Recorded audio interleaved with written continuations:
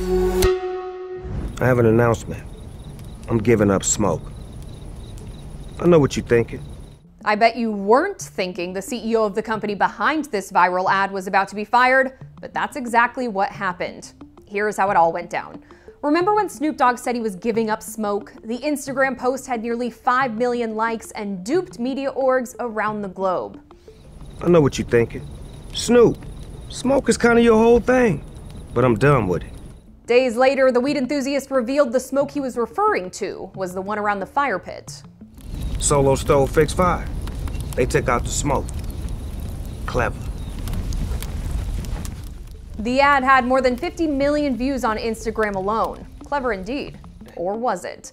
The ad had everyone talking. Ad Age ranked the collab the 18th best ad of 2023, and John Maris, the CEO of Solo Brands, wrote a 44-post thread on X about how they scored the Dogfather of Smoke as Solo Stove's first ever spokesperson.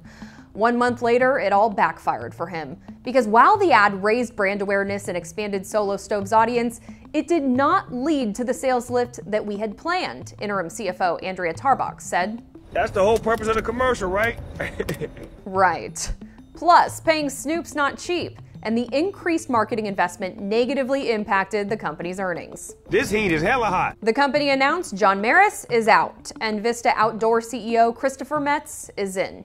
Two brothers started Solo Stove with no other employees for years. In 2016, they launched the Fire Pit as a Kickstarter campaign, ultimately sparking more than $1.1 million in investments.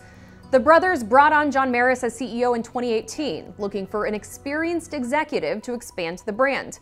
And that's exactly what Maris did, not only building out Solo Stove, but acquiring Oru Kayak, paddleboard maker Isle, cooling company Icy Breeze, and apparel brand Chubbies, which has its own ad skills. Hey, I'm George Kittle, the People's Tight End.